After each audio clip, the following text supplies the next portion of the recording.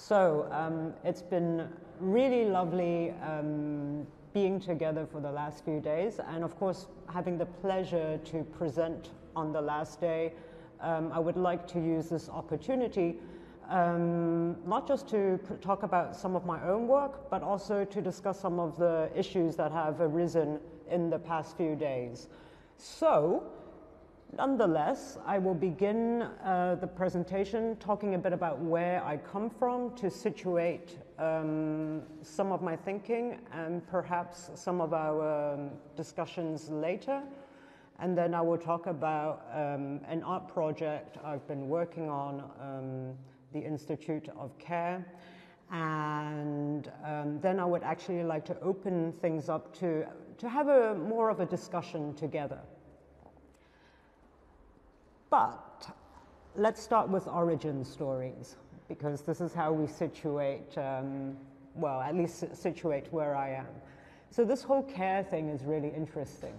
I don't actually come from a background of care. I mean, of course, I like to think I'm a caring person and I try to help people around me and do things, but care wasn't a really significant topic in my work until 2020.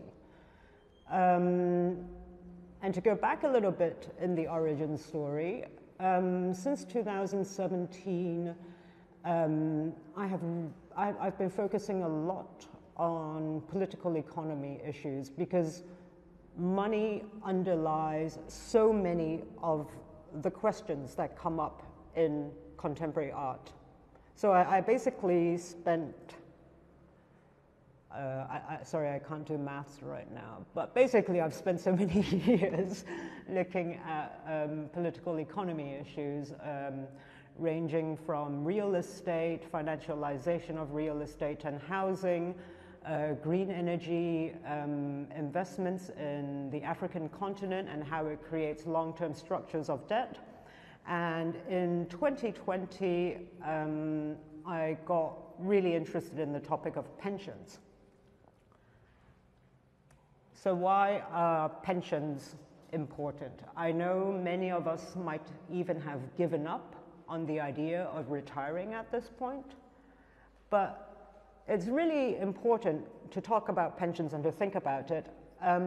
First of all, because they're one of the key conceptual bases for a welfare system, because it's about giving money, but the money is to provide some sort of well-being in old age, or just for people who are no longer in waged work.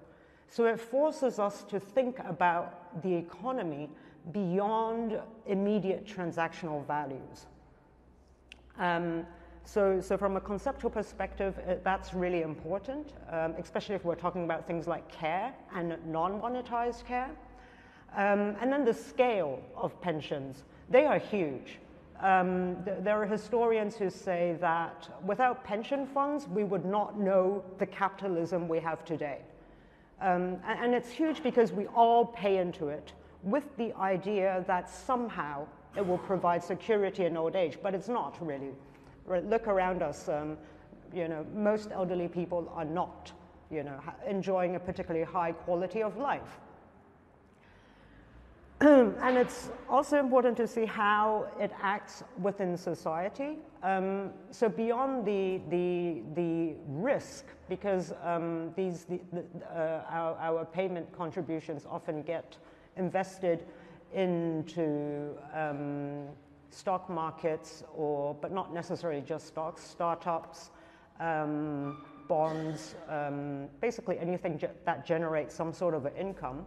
Beyond the risk is that the low-risk investments are precisely the things that are key to our long-term steady well-being, housing, energy, and even today, long-term care.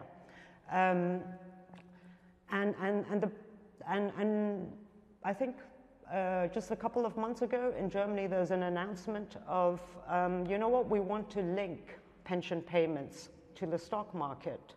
The profits from stock markets will pay for future pension payments.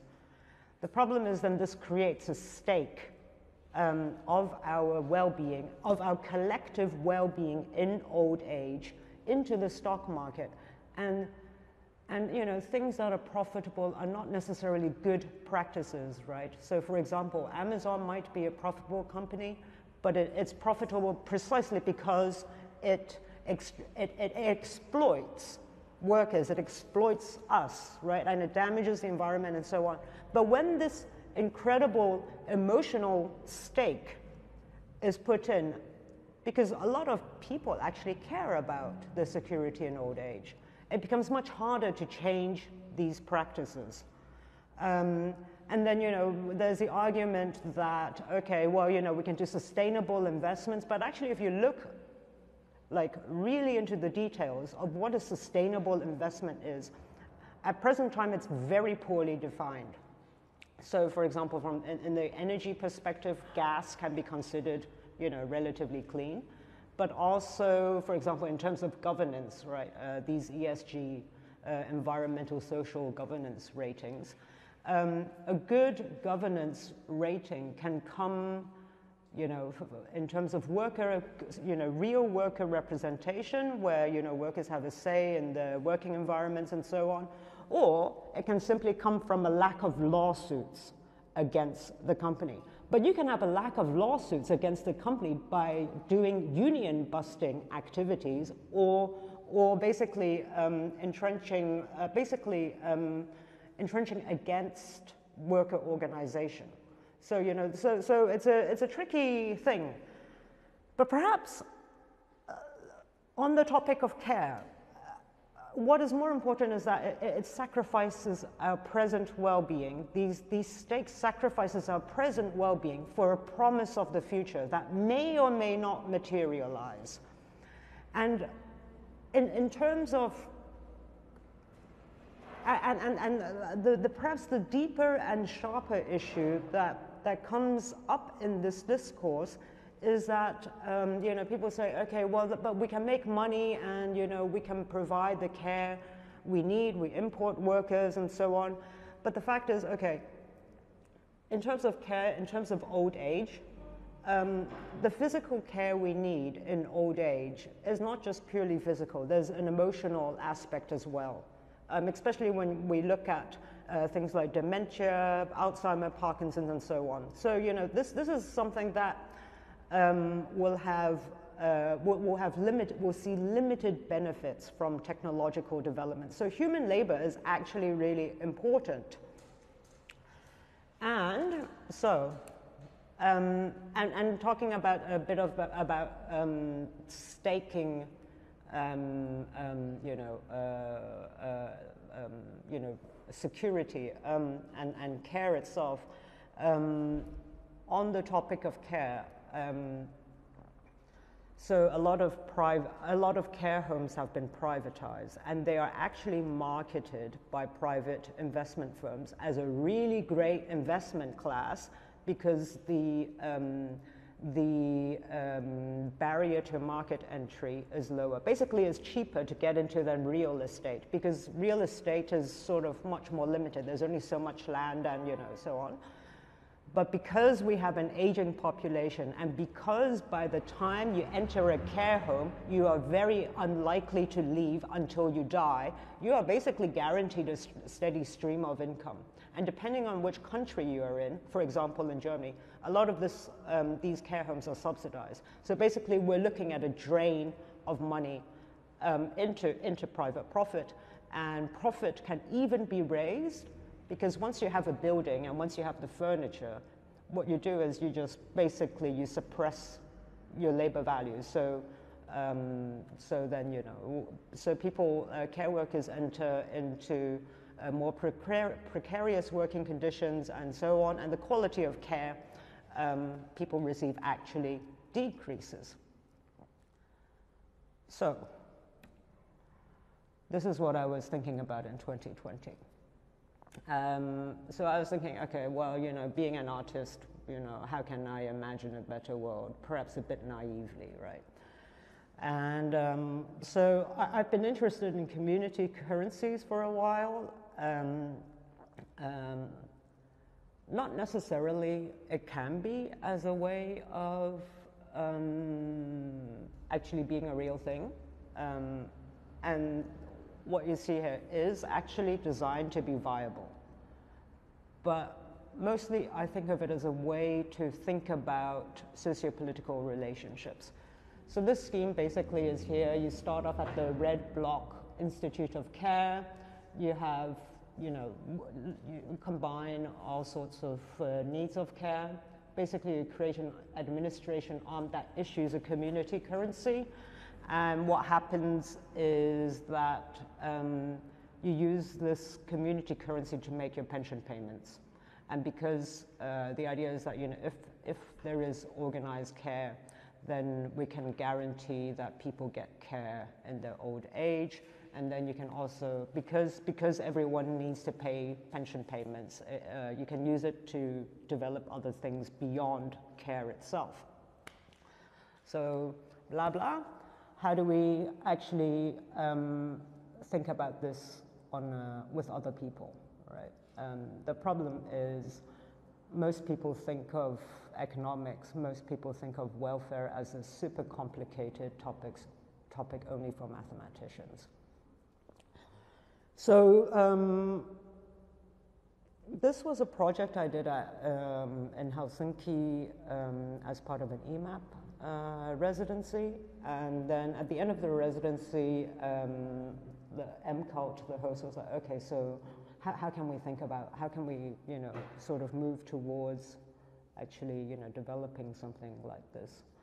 So we decided, okay, so because things are so difficult to talk about, let's use the method of role-playing games to get people to talk about their experience of care, but also to understand the relationships, how relationships can be formed. So this is the project of the Institute of Care. Don't worry, there's no video. This is just a still from the video. So we've been using role-playing games to think about care. We haven't been able to meet particularly frequently, and I'll get back into that a little. But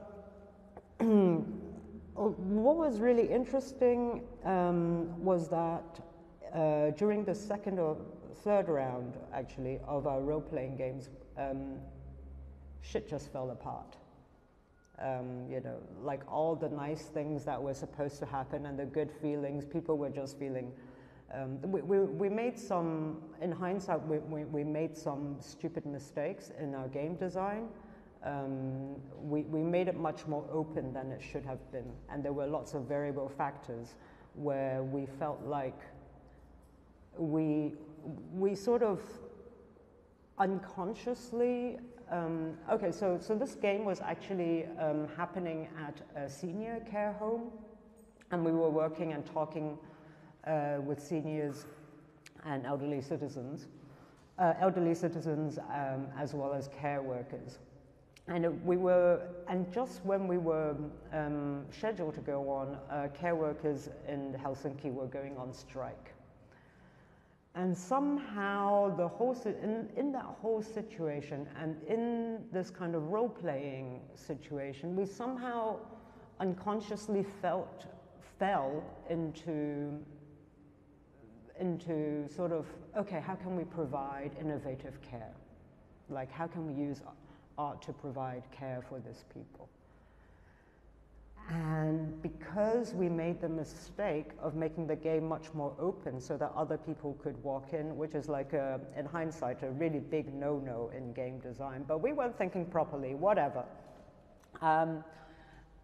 It created a pressure, and people were just not feeling confident, and it was just like, so the game broke, and we're like, okay. Then we just got down to this, and it was like, okay, why are we here? Like, elderly citizens in Finland, which to me was before like, oh, it's a super rich country, it's a super happy place, right? Let's talk with them. But when you speak with them, You find out actually that they actually have a real shortage of professional caregivers. A lot of the elderly citizens who took part in these events, they end up performing caregiving duties beyond, well, I mean, not beyond, but they are also at the limit of providing care for their loved ones.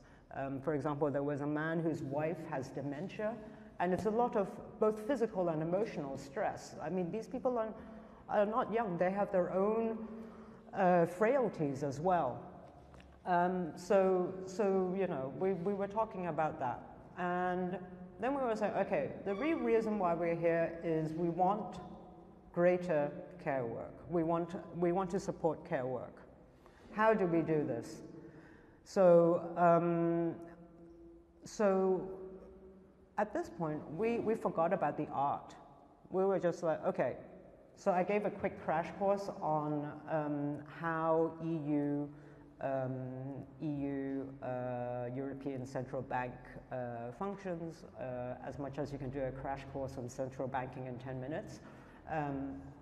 And we talked about competition laws that undermine previous publicly funded care homes, and how this opens the space for privatized care. And at this point, the participants really picked up again.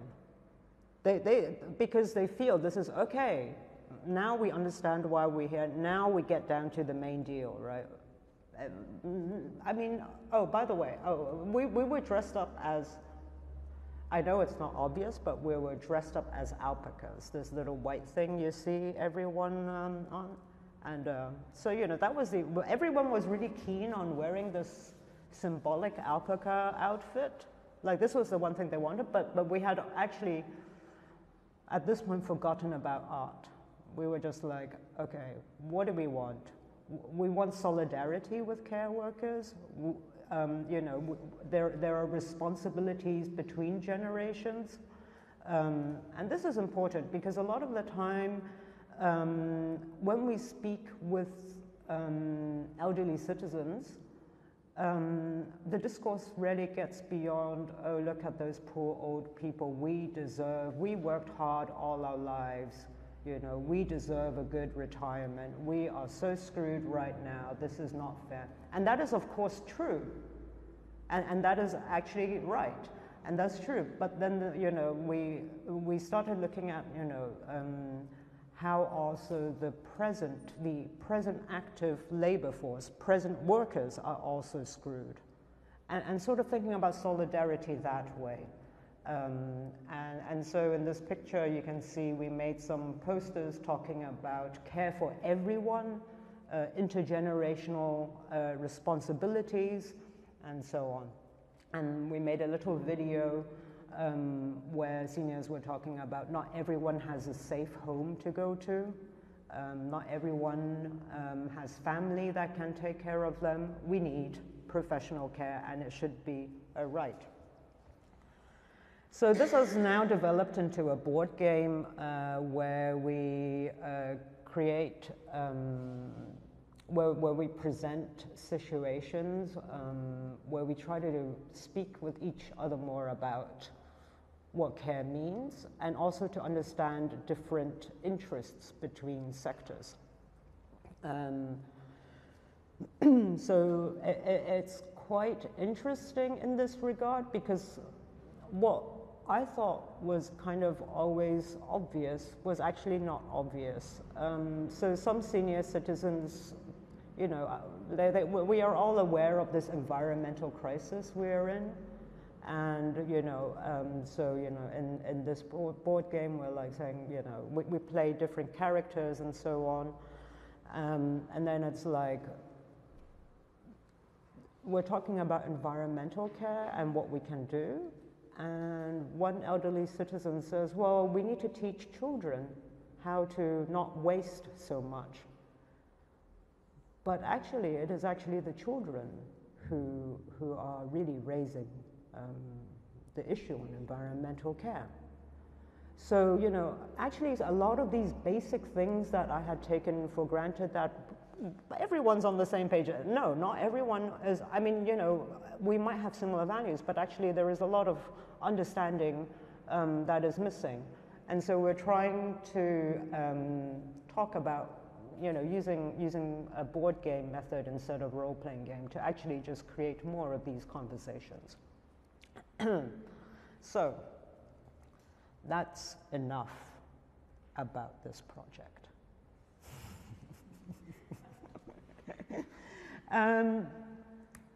Because because one of the, perhaps the biggest challenge of all this good stuff in art is that, you know, the idea of sustainability of art projects keeps coming up. You know, we're often limited by this, you know, we have sort of punctuated events where we do things, but the question is, what is our responsibility to the communities we work with when we work in this art stuff? Right, you know, we can show up every few months and we can do nice things together, but in between there, we don't have the resources to actually support this energy, right? We have a lot of good energy after each game, but then, you know, we all need to go back to our lives, to, you know, our lives outside of art, to do whatever, you know, to take care of our friends and family, or to actually just make money and pay rent. You know, we need to do these things. So then almost every game, it almost feels a bit like we are starting from square one all over again.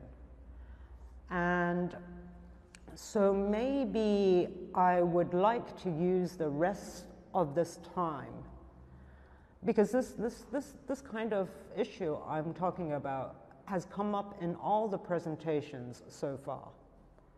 This sustainability of art issue, and it also comes up a lot in our sort of informal conversations. So perhaps what I'm proposing is, since so many of our projects so many of our challenges have to do with lack of structures, or funding structures that sort of ask us to do certain deliverables. Maybe I would like to ask, how do we care for the cultural sector, for cultural collectives? Because actually it's really hard to care for others when we are in this framework of these very short-term projects. Even if it's a 2-year project, it's very short-term when you put this into the context of other people's lives. So in this way, I would like to open the questions of how do we take care of the cultural collective so we are no longer in this position of these very short-term things that we ourselves are unhappy with, and to consider, well, what is the value of art, and how does art relate to society, and what is the future of cultural collectives, but also other forms of collectives, so that we can sort of begin to reshape the settings we cultural and artistic practitioners are engaged in. So this is where it becomes a conversation. Please feel free to comment. It doesn't need to be a particularly articulate comment or question, but some of your thoughts.